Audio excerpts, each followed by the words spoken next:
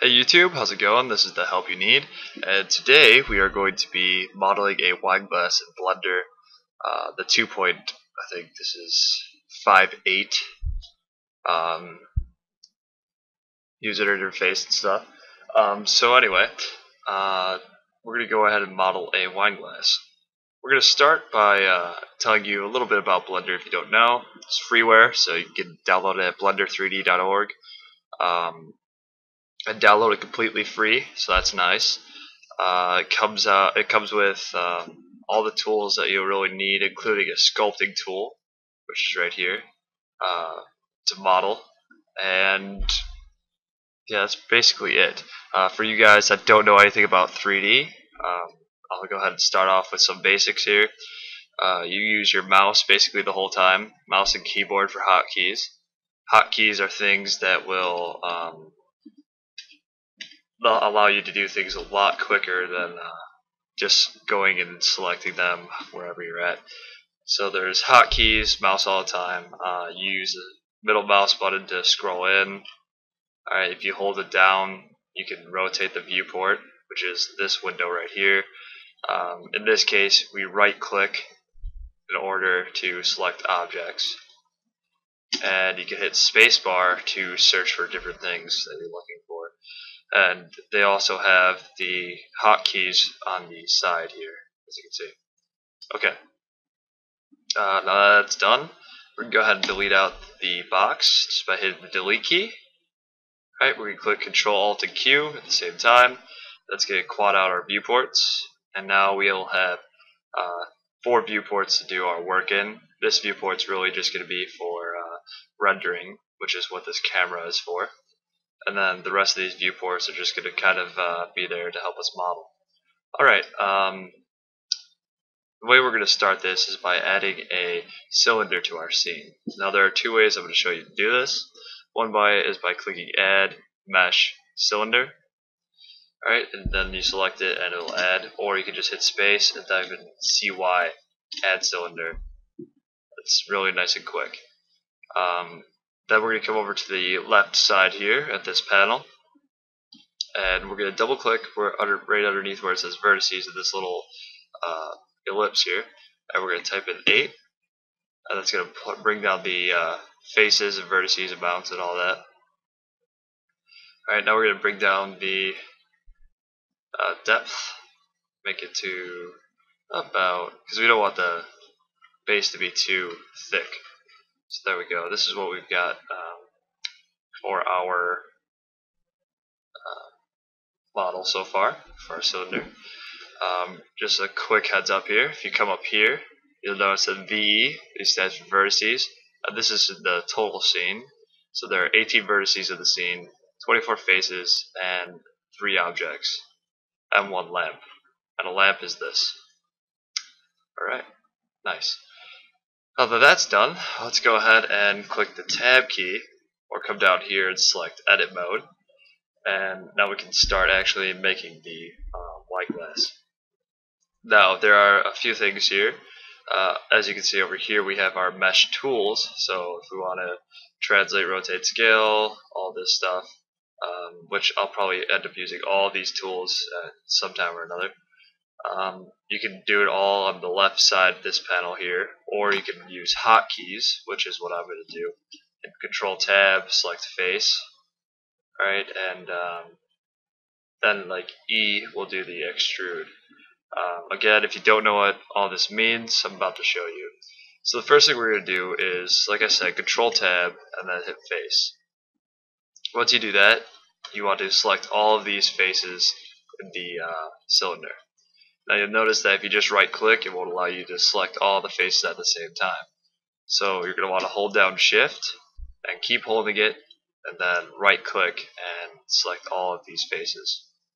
Next thing you want to do is hit E, right, and it already extrudes on the Z axis for you, so that way you don't have to do anything else, and you can move your mouse all the way around. It's still only going to go up or down on the Z axis. Alright, so we're going to bring it up about that high. We're going to hit the S key, and that's going to scale it in for us. And we're going to scale it in until it's a little bit smaller, about there. Alright, this is for the stem of the wine glass. Alright, so now we can hit E again, extrude up, and that's going to be our stem. Pull it down a tiny bit. Alright, now we can extrude. Hit the S key again, scale. Alright, and usually wine glasses, I guess we'll call it the head of a wine glass, is usually just smaller than the base.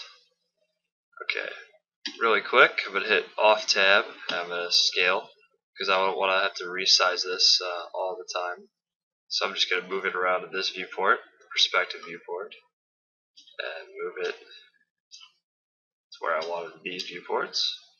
And by the way, to do this in each of these quad viewports, you're going to hold shift, you're going to middle mouse button, you're going to hold it down and move. Alright. So now we're just going to continue where we left off, extrude straight up, and last we're going to extrude and then scale in.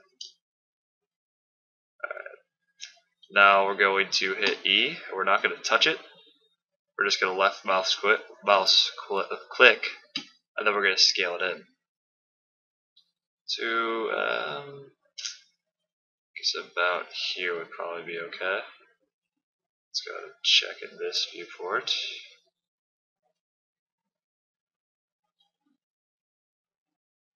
A little more. So about here. Alright. Now what we're going to do is hit the Z key. That's going to give us a wireframe. You can also come down here and select wireframe. And we're going to hit E, which is extrude. And we're going to line up this edge with this edge right here. So these two you want to have lined up. Alright, so let's go ahead and line that up. We're going to scale it again, but we're going to leave about this much space. Let's see if I can do it. There we go.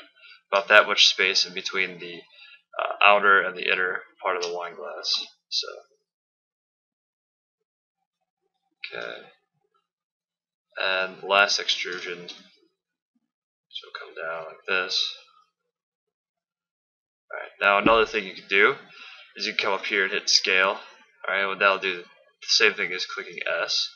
Or you can come over here and use the scale manipulator, which allows you to scale differently on the sides. Alright, so now we're going to hit Z and hit tab. Alright, and that's going to give us out here. And this is our modeled wine glass. So it's completely modeled here. And I'm going to hit Control, hit 0, and that's going to bring this into a camera view. So this is our complete modeled wine glass. Alright, next thing we want to do is we want to subdivide it. And what that'll do is it'll create a whole bunch of extra polygons and edges and vertices in order to make it smoother.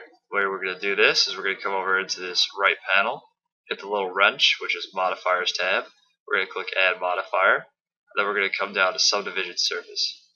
Select it, and now you're going to see that your wine glass has a lot more polygons.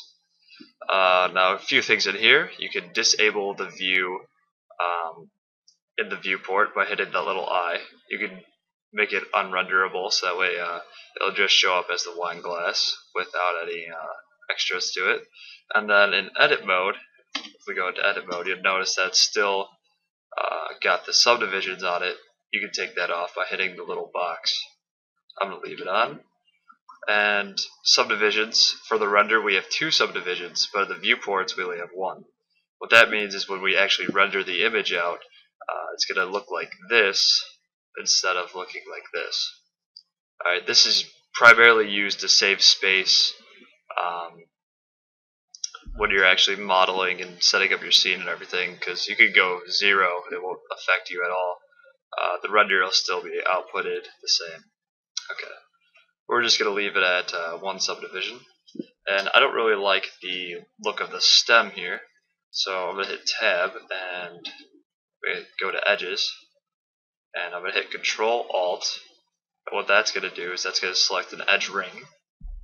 Alright, we're going to hit W, subdivide. Alright, and now we're going to hit Alt, right click. And what that's going to do is that is going to create or Give us our edge loop. Now what I want to do is I want to take it, hit G, and then hit the Z key. And what that'll do is that'll allow me to move it up on the axis without using the manipulator, which is right here. Alright, so I want to move it up towards the top, but not quite there. We're going to do that same thing again and move it down. I apologize for my phone if you guys can hear it. Alright, and move that down. There we go.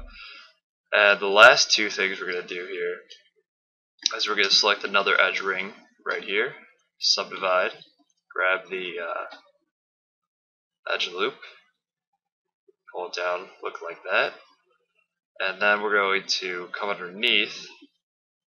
Alright, so let's hit underneath. Control Q again will give you the one perspective, and then middle mouse button rotates. Alright, we're going to grab faces. Let's grab all of these. We're going to hit E, we're going to scale it in. We're going to hit G, and Z, we're going to move it just straight up. Just a tiny bit though. Alright, Control Q. And now you should have something that looks similar to this.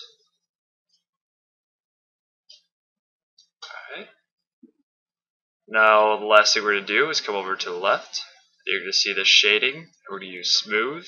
That's going to smoothen all the edges. Whereas if we have flat, it's going to show it polygonal. So smooth. And now we're going to come over to this camera here, select image, and we're going to render it out. You'll notice that the lighting is a little off, so I'm going to go ahead and fix the lighting here. And that's going to be the end of the video tutorial. Once I fix the lighting, just going to pull it this way and pull it in front. Okay. And there you go. Alright guys, thanks for watching this video. This is the first of hopefully many Blender video tutorials I'm planning on doing. Also, 3ds Max video tutorials are coming this week as well. And I hope you guys like my video. If you do, go ahead and feel free to leave me comments, ask me questions, and I'll try to get back to you as soon as possible. Alright, thanks a lot.